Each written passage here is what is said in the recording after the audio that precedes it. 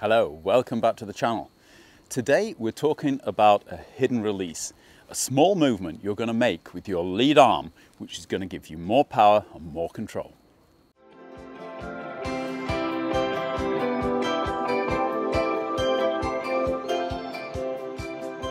I know it's hard to believe, but there are still some kind of hidden things in a golf swing that we haven't heard of, or we haven't done, or we haven't consciously understood in the past. And believe it or not, there's something going on in your lead arm and shoulder which you haven't really been aware of. I touched on it kind of briefly a few weeks ago when I was talking about avoiding hitting the ball fat, catching the club or club into the ground before you actually get to impact. And what I was talking about there was getting the lead shoulder up and out of the way. By getting the lead shoulder up, you were actually pulling the grip end up around this kind of circle of your golf swing, and therefore flattening out the impact angle of the golf club as it comes into connection with the golf ball. And by doing this, you will stop yourself actually catching the ground.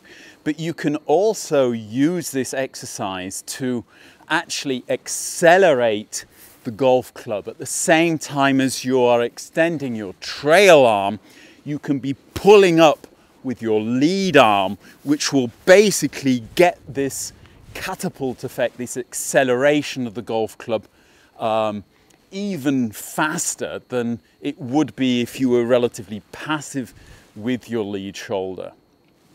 Similarly, the further that you get your lead shoulder up and around, the further you'll be able to get your lead hand ahead of the ball at impact, and the more kind of bowing you will be able to create and hold through impact, which is going to help you to stop the club from flipping and keep the club face square through impact. So loads and loads of positives. But what is it that's hidden? What is it that we haven't really realized? Well, if you look at the way that you are taking your address position, and even more in your backswing, what is actually happening in this shoulder area, what you should be able to see is that the shoulder, which is normally kind of, the arm is normally mounted on the side of your shoulder. As you go into the address position, this kind of tilts forward. And by doing that, getting it forward, you are actually getting yourself slightly rotated internally with the lead shoulder. This internal rotation is extended as you actually fold your trail arm. It's pulling the lead arm across your chest and rotating it towards yourself. In fact, this is one of the things that Bryson DeChambeau is working on in his downswing, is keeping his lead elbow pointing at the target and keeping this internal rotation, because if he does that, he is stopping a lot of the external rotation in his lower arm, and therefore the rotation of the club head when he's coming through the ball, and therefore avoiding the ball going left as often as maybe it was done before in his swing. But this internal rotation you're getting is also pulling the shoulder down. So as I change direction, you will actually see, strangely enough, the lead shoulder goes down towards the ball. We turn around here and we're getting to the release position we were talking about the other week. And as I straighten the trail arm out, I want to have the feeling of pulling the lead shoulder or arm back into its socket without going into too much external rotation, without opening the arm towards the target, just kind of pulling it back up, feeling as if it's getting kind of back level with its original position if I were just standing naturally there.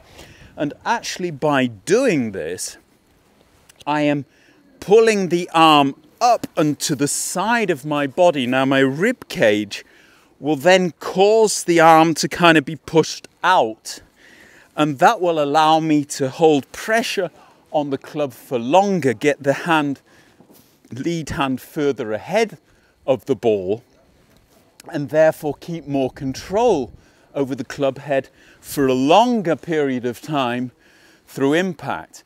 And by kind of snapping it back a little bit, I can actually get a bit more kick in the release, actually helping the trail arm and wrist to straighten and really get it snapping the club a little bit more. Now, as ever, you aren't going to be able to think about this when you're hitting a golf ball, so you've got to drill it. So how do I drill this? Which muscles am I using? Well, there's a drill that we've been using quite a lot on the channel. If you remember, you take a club normally in your lead hand and hold it across your thighs, gripping it in the middle of the shaft. Then you can make your swing around to virtually shortly after the impact position. And I want you to have the feeling when you get your trail hand to around about ball height of kind of pulling up with your lead shoulder and just allowing yourself to pull the club up through your trail hand. So you can see I'm kind of pulling the thing up, and I'm actually training then the muscles in my shoulder to actually pull the ball back into the socket, so to speak. And by doing this on a regular basis, I can actually start to make this an intuitive movement. Make sure, however, you're not getting too much rotation here, which is also one of the reasons why I'm not really letting my trail hand go too far towards the target here. I'm holding it back, and I've got a little bit of kind of the feeling of the lead elbow keeping its direction towards the target here. And then when I combine that movement, I can actually feel how the lead shoulder is actually supporting the release through the ball. And as ever then, when we get to the actual golf ball, don't think about it, just do it. All of these little things are basically giving you maybe a tick more control, a bit more club head speed. As I said a couple of weeks ago, if you're really looking to get into the basics, there's really just kind of, are you turning your hips and your shoulders? Are you using your arms halfway correctly? Will give you the lion's share. But this might just be the difference between you striking the golf ball a little bit cleaner, getting a little bit more speed and pressure on the ball, and being able to hold control of the club face for just a fraction longer. And that might just be the difference of 1 or 2 handicap points in your game. I hope so anyway. If you liked it as ever, hit that like button. Don't forget to subscribe if you haven't done already. The little bell will give you notifications the next time that we post a video. If you are a patron, thank you very, very much for supporting me. If you would like to become a patron, then I shall leave a link below, and you can sign up with a little donation every month to keep me back here a little bit more regularly. If you aren't, I'll be back here anyway. I wish you well, keep safe, see you soon.